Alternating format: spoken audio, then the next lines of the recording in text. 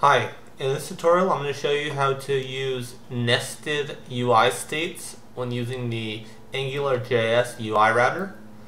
A possible scenario where you would want to use nested states is if you're doing some kind of templating where you want to, let's say for example, you have your main website, and on your main website you have a settings area, and in your settings area you have maybe a bunch of different views.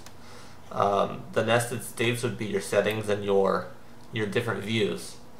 So let's go ahead and start by creating a new project. I've already created one on my desktop called test project. Well, it's basically just an empty folder. So what we're going to do is we're going to create a new folder called JS, and that's going to be where we're going to keep all of our JavaScript. And I've already downloaded the Angular UI-Router file as well as AngularJS. Let's go ahead and drop that in your JavaScript. Using your favorite text editor, in this case I'm going to use Atom. Open it up, and we're going to open the project that we just created, the folder, and let's go ahead and create a new file. Let's call that one index.html. We're also going to create a new folder. We're going to call that templates, and that's where we're going to keep all of our states. So the first thing that we want to do is we want to open up index.html and start programming the foundation to this project. Let's go ahead and get the head in there, and the body.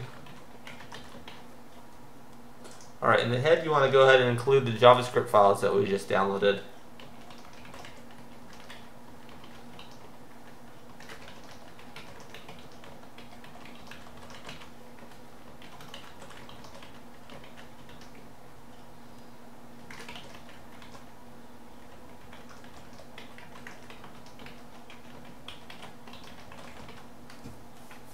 Alright, with those added, let's go ahead and go into our JavaScript folder. We're going to create another JavaScript file. In this case it's going to be called app.js, and this is where all of our AngularJS code is going to go. So let's go ahead and start this off. We're going to call our app example, and we're going to include the UI router.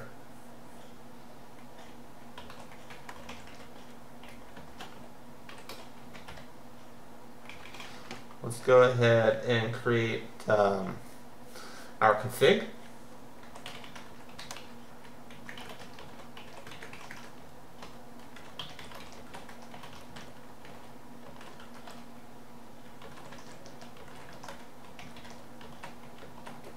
Alright, so the state provider and the URL router provider are both part of the UI router library that we downloaded. So let's go ahead and create our states, and I'll go ahead and elaborate on what those are after I type them out.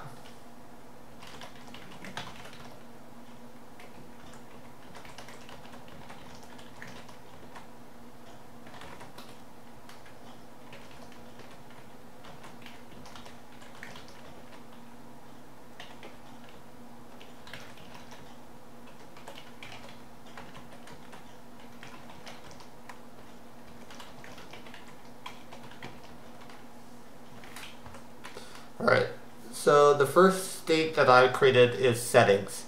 Settings in this scenario is going to be a layout. It's not going to be an actual page. So independently, it's kind of a useless item. It's going to work together with different settings views, which I'm going to create right now for states.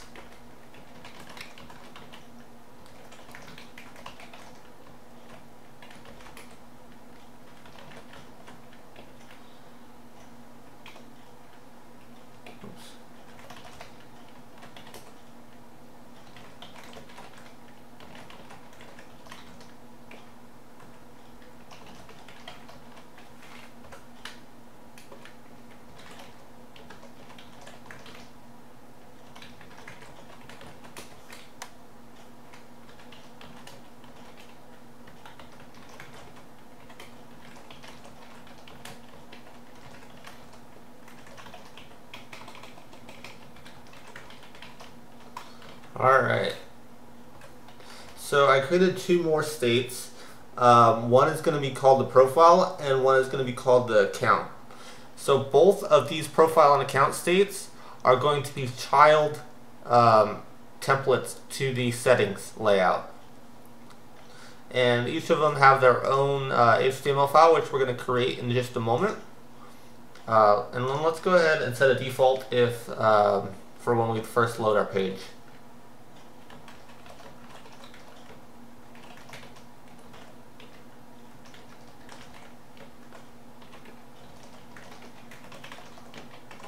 So when we first load our website, it's going to take us to the profile view. Alright, with that done, let's go ahead and let's start by, let's work our way backwards. Let's go ahead and create a template. We're going to call this one profile.html inside your templates directory. And basically, I'm just going to type in some text. This is a profile page. We're going to save that. I'm also going to create a file called account. And I'm going to say this is an account page. Alright, so these are the lowest child elements on our website as far as our states are concerned. So let's go ahead and go up a level. We're going to create our settings.html page. And this is the layout that I discussed with you. We're going to say this is our settings. Let's call this layout. And on that layout, we're going to just do a page break, and we're going to include two links.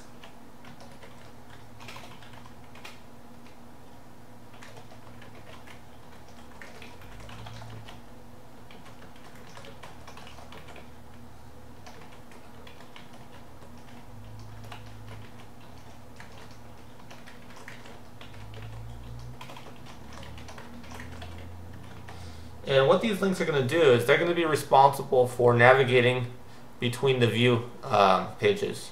So if we click the show profile, it's going to load the profile view in the settings layout. And if we click account, of course it's going to load the account view of the settings layout. So we need to be able to tell our website where to render these child views. So still inside of our settings layout file, we're going to add the following.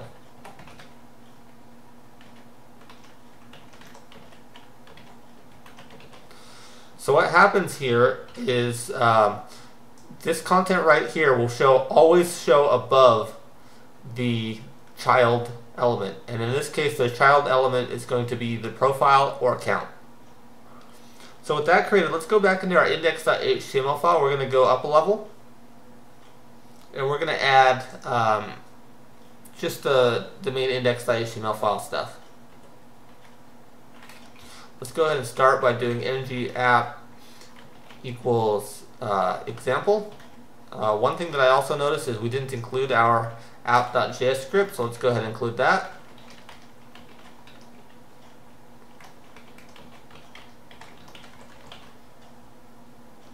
Alright.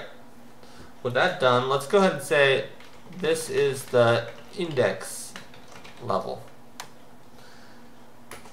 And I'm going to do a line break here. And like we saw on the settings page, we're also going to add an area to display child elements. Oops.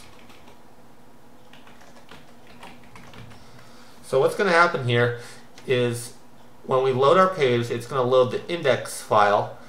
The index has a area to display children.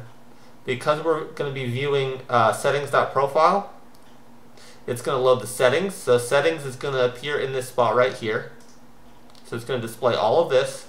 And then inside this area, the next child is going to be shown. In this case, it's going to be profile. So in theory, if everything worked out correctly, let's go ahead and see what happens when we load this.